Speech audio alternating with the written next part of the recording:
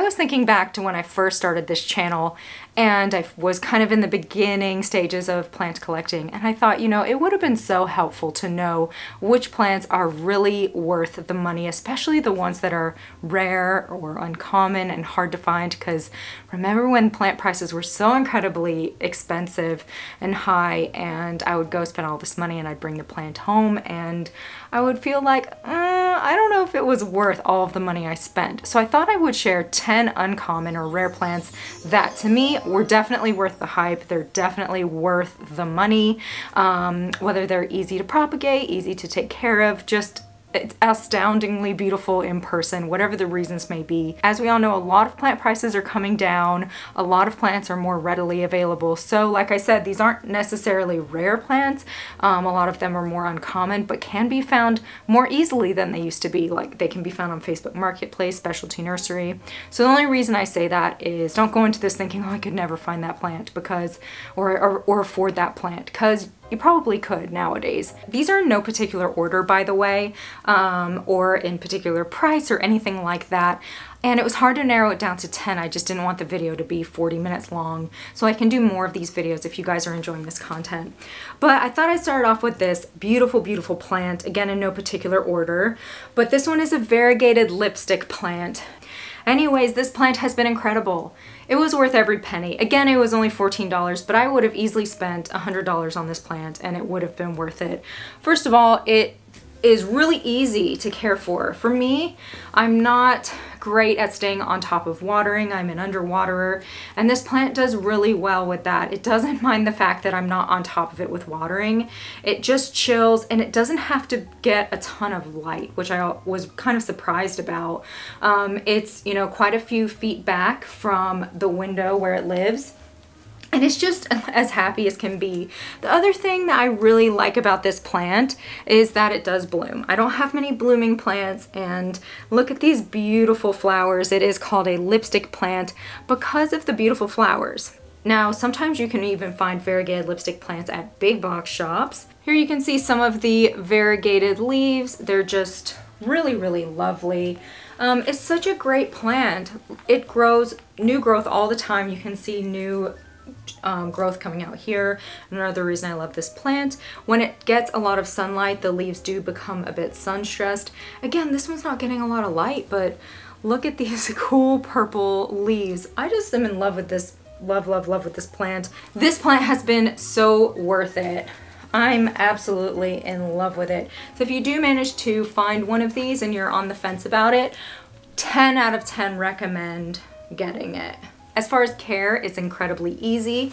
I just water it when the soil's dry. Even if I forget, this plant, like I said, is very forgiving of that. Next up is this beautiful Hoya linearis.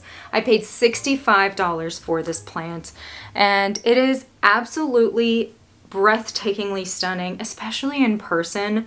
When I saw pictures of this Hoya, I wasn't entirely sold on it. I'm like, I don't know, it looks kind of stringy, but in person, it's so cool looking. I get compliments on it all the time. The leaves are so delicate and they're kind of fuzzy as well, which is unexpected. And this one puts out blooms a lot for me. As you can see, this Hoya has some beautiful peduncles already coming out. They're still baby peduncles, but they're scattered all throughout this plant. I do recommend, if you can find a large size plant of this, to go ahead and get a large one of them because it's so worth it. Like, look how beautiful this plant is. This was worth every penny of $65. When I brought this home, I was so glad I got this plant. I found this one at Plant House in Charlotte. They had these huge baskets of them for a while. I think they do come into stock from time to time, so keep an eye out because it's so incredibly worth it. Again, Hoyas are so easy. They handle my underwatering really well. This is a Philodendron 69686, and it was on my wish list for a really long time, but I never went ahead and did it because I wasn't sure if it would be worth the money. I can't remember how much I spent on this, maybe $150-ish dollars. And this plant is amazing. I love it so much. It thrives on neglect. It's easy to propagate, and the leaves are so beautiful. It's one that looks a lot like a Yopii. the older and more mature the leaves get, the more it looks like that plant for a fraction of the price. This is the newest leaf that has come out, and as you can see, it really is starting to get that defined look, and it's amazing. It's really easy compared to other plants that I've had pests with that just like can't seem to shake it. This one was like, all right, fine, get rid of the pests, and it just really did well. It's always putting out new leaves. You can see a new leaf coming out here. I have it on a plank in the hopes that I can like train it to go back and maybe adhere to the plank. It's such a great plant, and I just don't hear about it that often, you know, in the plant community. But to me, if you want, I would just get this one instead of a Yopii because it still has that beautiful leaf shape at a fraction of the price, and to me it's worth the money, especially with it being so easy care, easy to propagate, you know, all the things. In love with this plant. Now this one is a jade Scindapsus. We all love Scindapsus, right? They're so well known in the plant community because they're so easy care, they're really wonderful plants, great to propagate, they grow really fast, and this one is no exception, and it's just a little bit harder to find. Well, a lot harder to find. I've only ever seen it once in the Charlotte area. I found this one at Grow. This one was $58, surprisingly. Again, uncommon, hard to find, but if you can find it, I just thought this was a great deal for $58, a really hard to find plant, and it's just thriving. I mean, these leaves are so incredibly beautiful, and my friend Dora, who I did a plant tour of, and she has so many, I mean, she has 500 plants or something. She said if there was a fire, this is one of the plants she would save because she loves it so much because it is so fabulous, and I 100% agree with that. This is such a wonderful, wonderful plant. This is a plant that will tell you when it's thirsty because the leaves will start to curl inwards when it gets kind of thirsty. But you know, any Scindapsus variety is a good go-to. If you can't find one of these, or if they're out of your budget, any Scindapsus is fabulous. You can find lots of them at big box shops.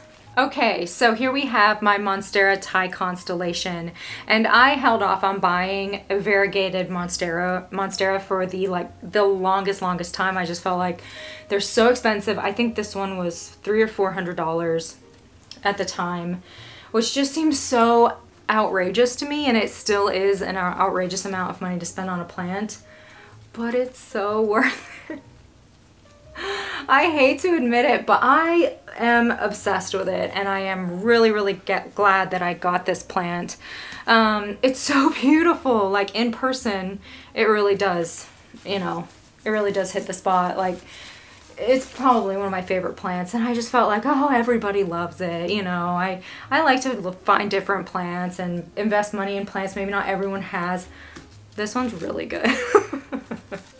When I got it, it just has grown on me. It's really easy. It doesn't require much. It's not a very fast grower, but when it does put out a new leaf, the excitement, can I just tell you the excitement of that new leaf? I just live for it. I will say that the variegation kind of, I don't know why, maybe it's getting too much sun where it is, but this leaf was so beautiful. There was a lot of variegation on it, and that part of it just kind of died off, which I think is pretty normal. And part of the reason why I prefer the Thai Constellation is that it's not, with the Monstera alba, you're gonna get big blocks of white variegation, where this one's kind of speckled throughout, so not as likely to have as much of this type of thing happening with the leaves there. But it's a really great plant, guys. If you're on the fence about it, this is one of my favorites. This one has grown like crazy. It loves an airy, chunky soil.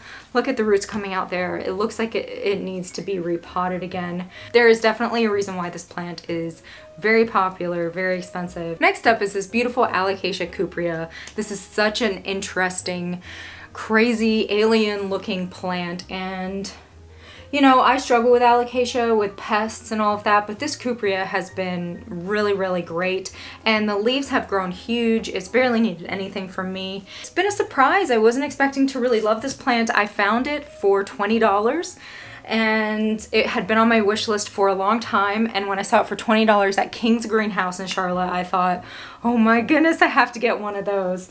And the reason why I hadn't gotten one sooner was because they were expensive, and I thought, oh, it's an alocasia, like what are the chances it's gonna, you know, not get spider mites or something. But it's been great. It has not had any issues. Just look at that leaf. It's so cool. So if you're on the fence about this plant, definitely go for it. Look at the backs too. It's just a really cool plant to have. Everyone comments on it like, dang, look at that interesting plant. There is absolutely no way I could do this video without talking about Gloriosum. It is so worth it. If you are on the fence, if you're not sure, Gloriosum is definitely amazing. Like, it's such a great plant. This poor plant has been through the ringer and it's still thriving. It's always putting out new leaves, new growth. It's an absolutely amazing plant. It lets me know when it's thirsty. The new leaves just look absolutely beautiful. I can't say enough good things about Philodendron Gloriosum.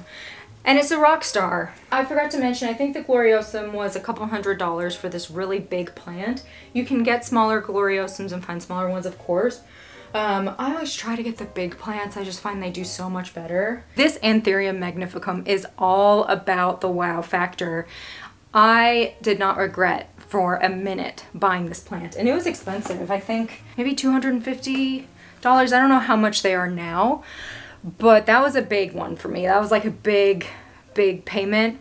Oh my gosh, it's so worth it. This plant is so beautiful, and it's just the size of those leaves. Like these other plants, you know, I've paid a lot of money. I've paid a few $100s for them, and the leaves are tiny, and it's really exciting and stuff, but not like with a magnificum. And it's not difficult care at all.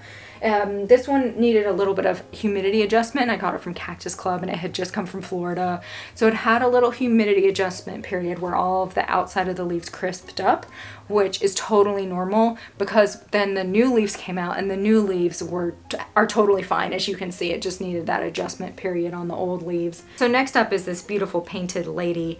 It's so easy. I mean, it's really just look at all the new leaves it's putting out. It's enjoying a lot of the bright indirect light that it's getting. It lets me know when it's thirsty. I need to put this one on a moss pole. I am seeing a lot of these where the prices are coming down. I got this one from Cactus Club for $65, but I'm seeing them around for less and less, and they're in more nurseries, so you can definitely find these around now.